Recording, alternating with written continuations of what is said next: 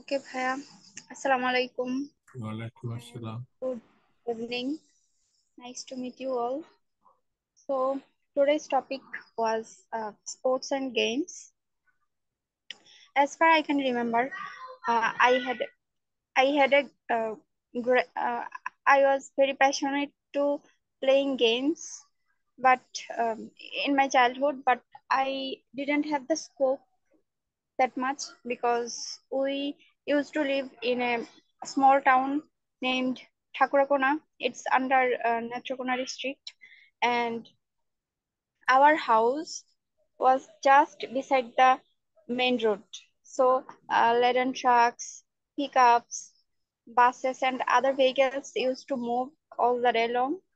So, we we children were not allowed to go out anytime, and we had not enough uh, playgrounds around our around our home, so it was hard for us to play outdoor games. So most of the time, we were to uh, satisfy ourselves in playing dolls, making dolls, and feeding them and marry them off and stuff like that. And I can remember whenever we used to go to school, our school had a very large and spacious playground. Uh, it was a kindergarten actually, and the kindergarten was just beside the high school, so we could use the high school's playground to play. So in our school time, we used to spend a great time playing various games with our friends.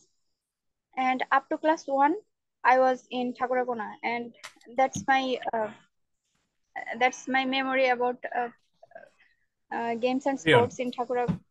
And uh, and and I have some good memories with uh, games and sports and things like that. Uh, I can remember that me and my maternal uncle, he's younger than me, so we two used to return to home in a in an uh, through an additional way. We didn't come back. We didn't used to come back to our house uh, directly. We used to use the rail lines to return home, and we preferred we used to prefer rail line because it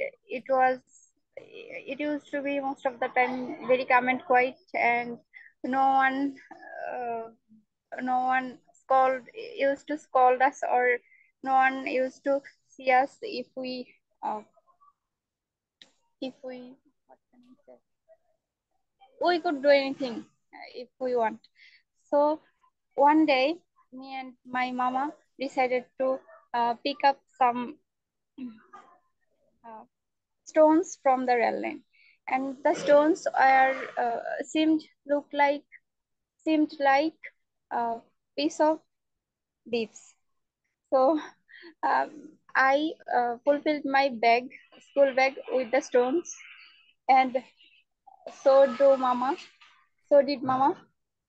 And after some time, uh, the handle of my bag torn away, and for that thing we were scolded very much.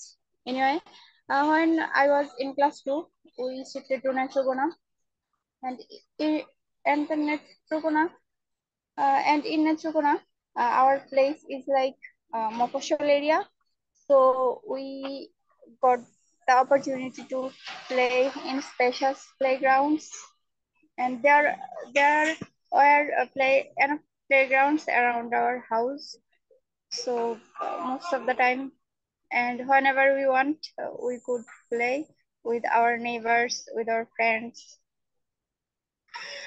Uh, uh, and when I was admitted to girls' school, Netrokona Government Girls High School, and in our school there was a very big playground, and we used to play there regularly. And I was the only one who used to play uh, up to class 10.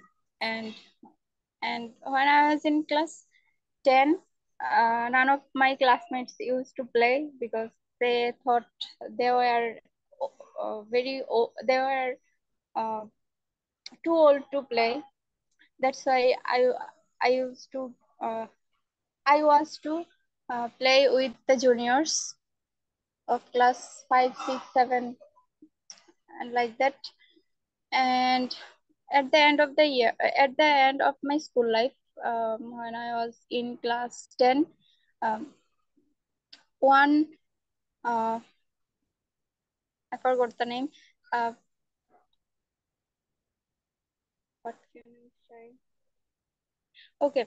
Uh, uh, so my head teacher organized a karate training for us, and I admitted to that training, and and within 1.5 years, I gained the orange belt. But then I had to admit myself in mm, college, so I was under pressure for my study, and um, that's why I had to quit that. Quit. And oh, Quit. okay, quit that. And I thought that if I would mm, get chance in Dhaka University, and heard that uh, Dhaka is a place uh, where I could uh, learn, I could get trained uh, taekwondo, karate if I want, but I didn't get chance, and I got chance here in Cittagong University. And here the uh, main city is 22 kilometers away from our university, and it's not easy at all to go there for just a karate training. Okay, bhaiya. Thank Thank you. you. Thank you, Bulbul. Now, the